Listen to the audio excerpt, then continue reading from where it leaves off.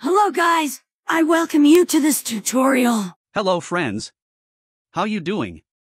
In this tutorial, we are going to learn how to create this Telegram bot and learn how to deploy it for free. You can check out this bot right now. I will give bot link on the description. Go and check out right now. Now let's create this. First of all, we will need two things: Telegram token and Weather API key. For Telegram token, you can go to your Telegram. I am using web Telegram, but you can use mobile app too and search botfather. After clicking on the botfather, start the channel and type /new bot. After new bot, you will have to name the bot. You can use any name, but I am using weather. After naming it, you will have to give the unique username that ends with bot. The username should be unique. As you can see, the username is already taken, so try different usernames. This username is already taken too. So try different one.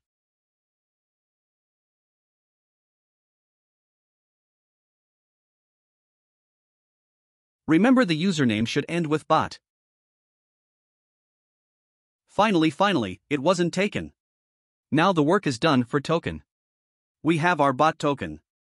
Now, for the Weather API part. If you don't know what API is, then just follow my steps. Just search Open Weather on the search bar and press enter. Click on the first website and then you will have to create an account. It's for free. Just use Google and create an account. I already have an account, so I am just gonna log in. After you log in, you will see API key. Just copy it. Remember, it may take some time to activate this API key. The key will not work right away. Now let's start some coding. Go to your code editor and on terminal type npm init. Remember, you have to have Node.js installed. After npm init, create a file and call it index.js. Now there is a Node.js library to help creating Telegram bot easily. Go to the browser and type Node.js Telegram bot npm. You will see the npm package called Node Telegram Bot API. It helps us to create Node.js bot easily. You can see the documentation on how to use it and all that, but for now, let's just copy the npm install command. As you can see, it has TypeScript support too, but for now we are not going to use TypeScript, so just copy the installation command. Just copy the installation command and paste it on the terminal, and also we are going to use Axios for API fetching, so just add Axios at the end of the installation command. And install it.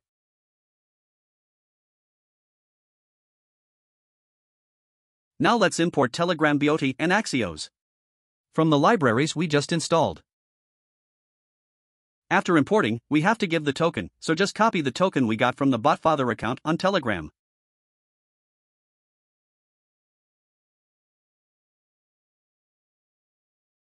Copy the whole token and paste it.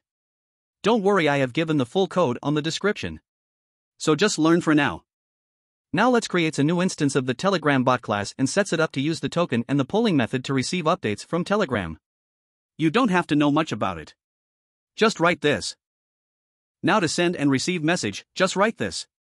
Check the Node.js Telegram bot API documentation. You can see everything there.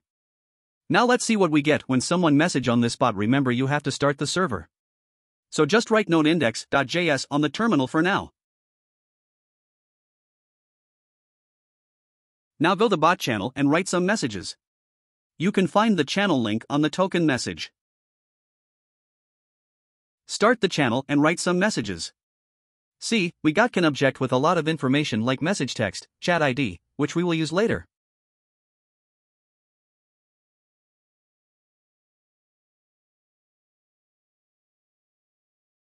Now we are gonna extract the chat ID and input text and send hello message to the user. You can use bot send message to send the message to the user whenever they message us. You just have to pass the chat ID and message to send.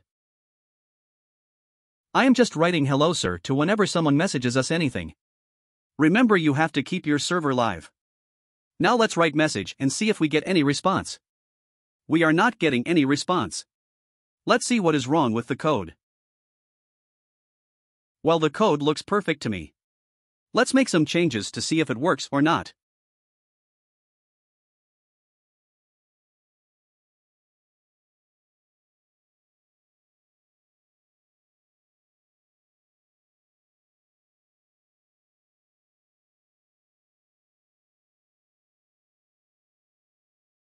Well, it is not working.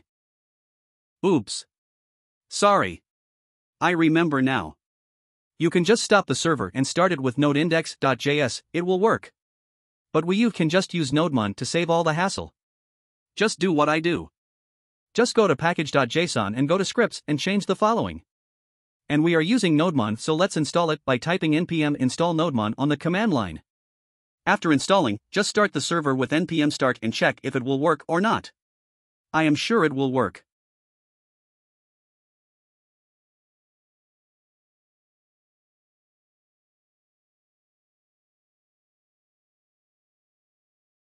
See, it is working. And if you don't want to use nodemon, you can just do node-index.js and I am sure it would work too. Now it's time for the main event. Instead of hello, we are gonna send the weather report of the city the user types in. We are gonna use the API key we got at the beginning from OpenWeather and get the weather report.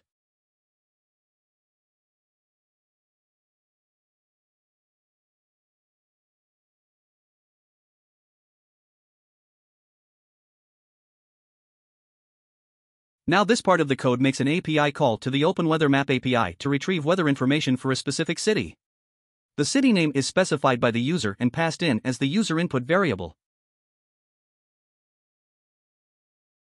Just copy the API key and paste instead of mine. Now the API call is made using the axios.get method and is awaited using the await keyword. If the API call is successful, it returns the weather information in a JSON format, which is stored in the response variable. The data is then extracted from the JSON response and stored in several variables, such as weather, temperature, and city. Let's see what we get when we call that URL.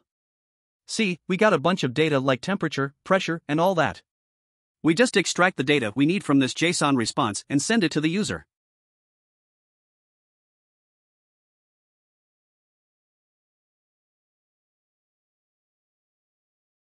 It gives the temperature in Fahrenheit, so we are just converting that to the Celsius and writing our message with giving details like humidity, pressure, temperature, and all that.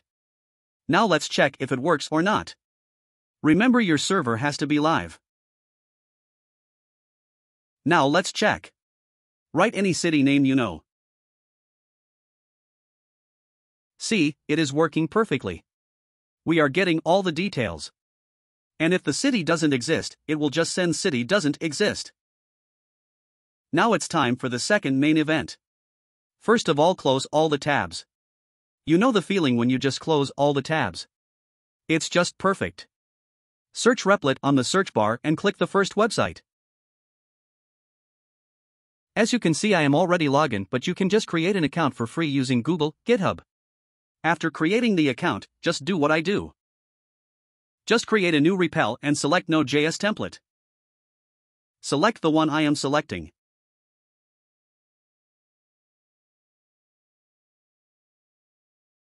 Give it a name and create a REPL.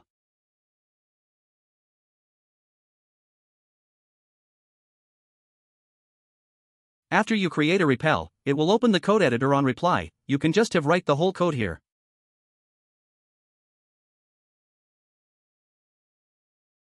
Now copy the whole code you wrote and paste it here.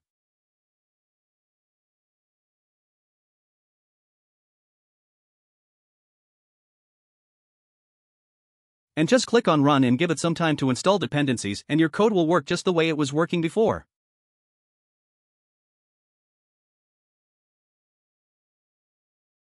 After it finishes installing the dependencies, you will see the screen like this.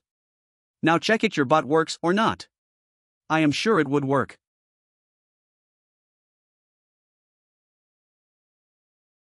See, it is working just the way it was working before.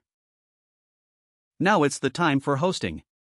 You have to create a Node.js server for that. If you don't know what server is, then just paste this 5 lines of code. And if you know what server is, then I am just creating an Express server which will send hello world message on the port 3000. Now stop the server and restart it to install Express.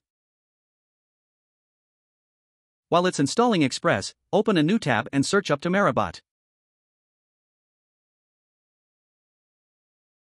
Search Uptime Robot and click on the first link you see. I will give the link on the description too. You can just create an account for free using Google, but I already have an account, so I am just gonna log in. After you log in, you will see this dashboard. Now copy the URL we get in Replit of the server. Just copy that URL.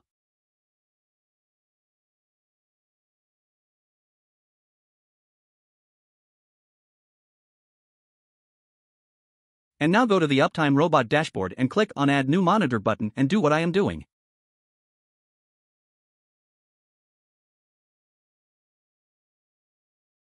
Just fill in the form by giving the name you want and pasting the URL.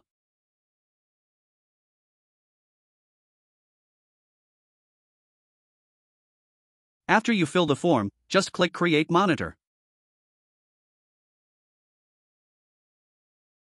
And done, that's it. Your work is done and your bot is live. And now you can just go and check out if it works or not. And if you want to know what I did, I just created a Node.js server on Replit and deploy it.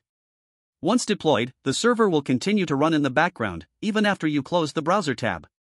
The server will stay awake and active until an hour after its last request, after which it will enter a sleeping stage.